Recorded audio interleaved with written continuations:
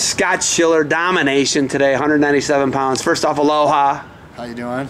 You don't give me an aloha. Catch on to it. Okay. You know, you look at the experience here in Hawaii, and you compete hard, man. Everywhere you go, I think we could take you to Antarctica. You compete hard.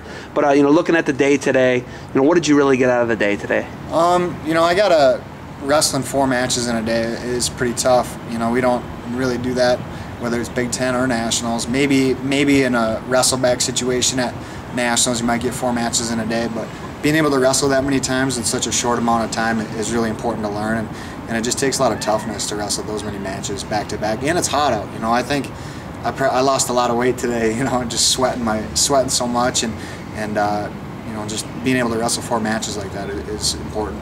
197's a bananas weight class, man. That win in the exhibition with you know, Jaden Cox, he gassed out, and you put the Minnesota grind on him, man, like I like to say. But you know, you look at that weight, you got Kyle Snyder's a freshman. Obviously, you and Kyvan Gatson go back and forth. Morgan McIntosh, all these guys, just a great weight class. Yeah. 57s like that, 74s like that, 25s like that, just phenomenal weight. What do you got to do to be, you know, win this rivalry with you and Gatson? If you know, you're going to be probably separated from them at the NCAA tournament, but what do you got to do to be the top guy? Maybe win that rivalry match with them. What do you got to do? You know, I just got to keep building towards Nationals. I learned a lot last year. I started the season off great. I was 24-0, and I dropped a few matches after that. And just learning about, you know, the peaking process and making sure I'm doing that when I need to. So just, you know, increasing my intensity every tournament and every weekend, and just focusing on my goals, you know, come March of where I want to be, and just focusing on the small details while everything's going on. You know, just, you know, focusing on the very small things day in, day out. That's going to get me to where I need to be come March. What's that rivalry like for you with Gatson, man? It's fun. You guys have gone back and forth a lot. Yeah, I think we've wrestled 7 times in the last few years, so you know, there's a lot of history between him and I, and it's a lot of fun. You know, he's a great competitor, he's a great athlete, and you know, I love every time I get the opportunity to wrestle him. By now, it's like, let's just do it again. You know, there's no nerves or anything like that anymore. It's like, you and me, buddy, round 8 coming up.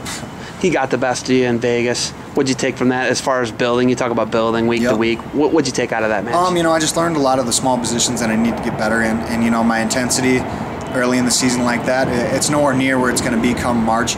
So you know, I take the win or loss wherever the match outcome might be with a grain of salt at this time of the year, especially. So just learning about the positions that I need to get better in, and then, you know, when I go back to the wrestling room, focusing on those. So, you know, like I said earlier, my focus is on March. You know, we're so heavy focus on March, the media, all wrestling coaches, fans, you know, we look at that, but something like this, Aloha Open, Hawaii, what's this like for you? You know, last year you were wrestling at the Southern Scuffle. Yeah. Now, what is this like as far as change of pace and for your body and your training, your mind? How has this been for you? It's fun. You know, I've never seen the Pacific Ocean before. I'm from West Fargo, North Dakota, so I don't get to the beach very much. So it's sweet being here. Never been to a place like this before. So it was great to be able to come here. You know, I was kind of focused on business up to this point, but now that we're done, you know, I'm going to enjoy my new year, bringing it in Hawaii tomorrow by hanging out on the beach and maybe catching a little bit of a tan. I think I'm pretty white, so maybe get a couple of rays. Gonna get bronzed up, yeah, for sure. Are you gonna jump off the cliff? I don't think I'm gonna. I heard some stories about people, you know, having some trouble there. So we'll see. I've jumped off some cliffs before, but maybe I'll sit this one out. I don't know. Storley said he's gonna surf. Would you do that? I'd try it. Yeah, I probably wouldn't be very good at it, but you know, about as much as I've done on water is tubing. And I get a lot of flack from the guys. I'm like the worst swimmer on the team. We do some workouts in the pool. Come later this season, and I'm always in the back. Like, my one hand is swimming and my other hand is grabbing on the side of the pool, pulling me along. So cheating. Maybe I'll have a life jacket if I get in the water tomorrow. All right. You got anything else for me, man?